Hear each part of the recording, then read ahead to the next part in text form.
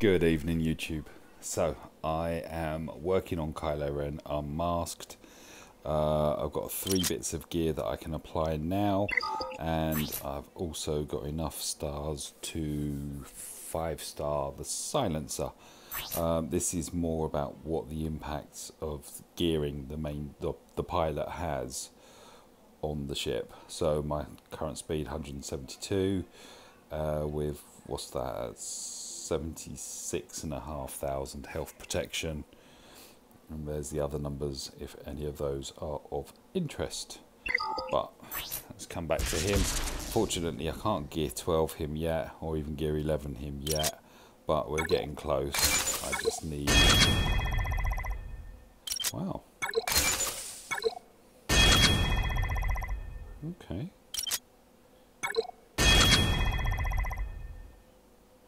So I still need 40 Chedak Comlink prototypes. I'll see if I can get them later. But he's got those bits there. Let's have butchers at the ship. What happened by doing that? When gone from what 76 to 78, so it's increased his health by roughly, well, health protection by 2,000 and gained another speed up to 173 now. So those are all the stats there, and of course what we will now do is give it a first scan. Ooh, another 2,000 to the GP. So with my gear 10 pilot, wow. Okay, so we gained more speed, health and protection.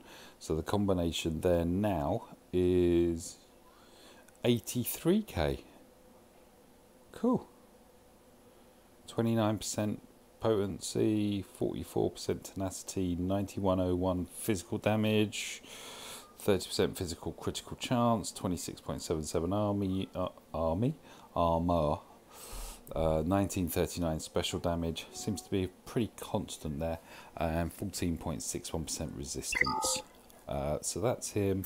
And as far as Kylo himself goes, Mr. Duct Tape, with the added bits, he's now 28,222 on his health, 22,765 on his protection, so that puts him at what, 51,000 health protection combined, 191 speed.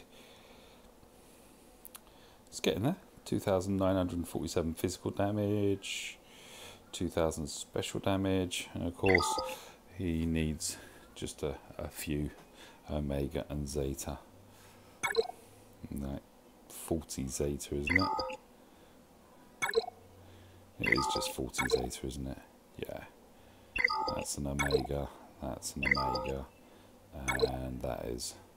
So to get him anywhere near viable, I'm looking at what, 28 Omega? Actually, 20 Omega. No, I can't add up. 25 Omega and the 1 Zeta that I have in the bank at the moment. It will happen, but I need him higher geared before it does. So, come back to him.